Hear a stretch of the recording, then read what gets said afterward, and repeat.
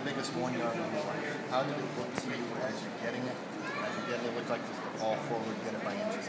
Yeah, I just had to lower the head and get that 1 yard, like you said. And kind of got tripped up, but I fell for it and got enough, barely enough to get the first down.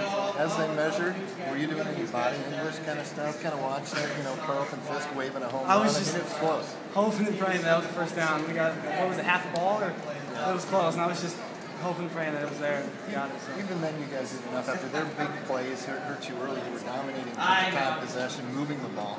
They hit you with the big plays. They're up like they're up. I mean, what goes through your guys' mind? You just say, hey, we're not going to let that happen. Yeah, we just got to stop those big plays. They couldn't really do much else. Those big plays is what hurt us. So once we stopped the big plays and then came on offense and moved the ball a little bit, we could do something and got the job done. So. What were you guys thinking after those first couple drives where you got so many yards but couldn't get any points out of it?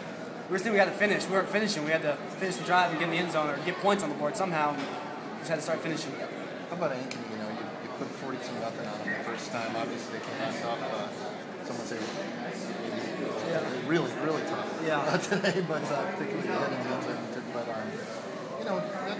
That's a team with a lot of class. Yeah. Talk about how they played after you guys handled them. So yeah, they're a great team. They have a great program over there, and they're big, tough, physical kids, and they know how to play. So it was, coming in, it was going to be a tough game, and proved just that, and it was a lot of fun. But hats off to them too. They played a great game.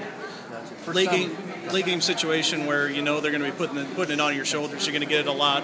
What's your mental mindset in a situation like that? Hold on to the ball, stay in bounds. We don't need more yards. We need the ball. So I was just thinking, my coach just told me we don't need the ball, or we don't need the yards. We need the ball. So just hold on and stay in bounds. What do you think about City High? I don't know much about them. I know they're a good football team, and it'll be a fun game next week.